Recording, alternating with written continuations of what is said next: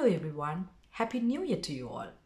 Today I just want to share the Word of God with you through the Bible verse. Comfort, comfort my people, says your God. After the Babylonian exile, the Israelites had got freedom. They faced so many hardships because they sinned against God. But God saw it was enough for them. They were traumatized and they needed peace and comfort. So God, through his prophet Isaiah, wanted to say his people, comfort, comfort my people. The word comfort means comforting or consolating from misery or distress. Yahweh, we all know it's one of the names of God. He punished his people.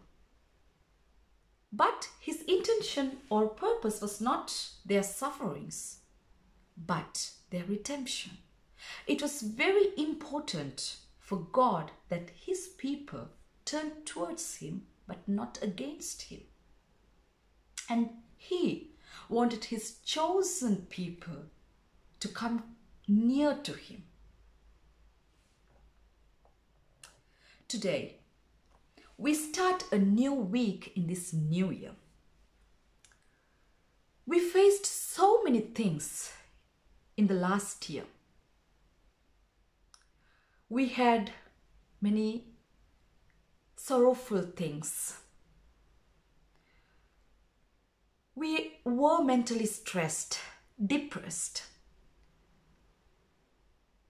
We had so many financial problems, economic problems. And many of us were sick. And because of Corona, it was very worse. We had so many restrictions and so on. So many crises. We are God's people. And God says in this new year, comfort, comfort my people. God sees us and our hearts. God comforts us and heals our wounds and broken hearts. So, let us be faithful to God. Jesus Christ is our Father in heaven. He comforts us and he has mercy and unconditional love for us. Amen. God bless you.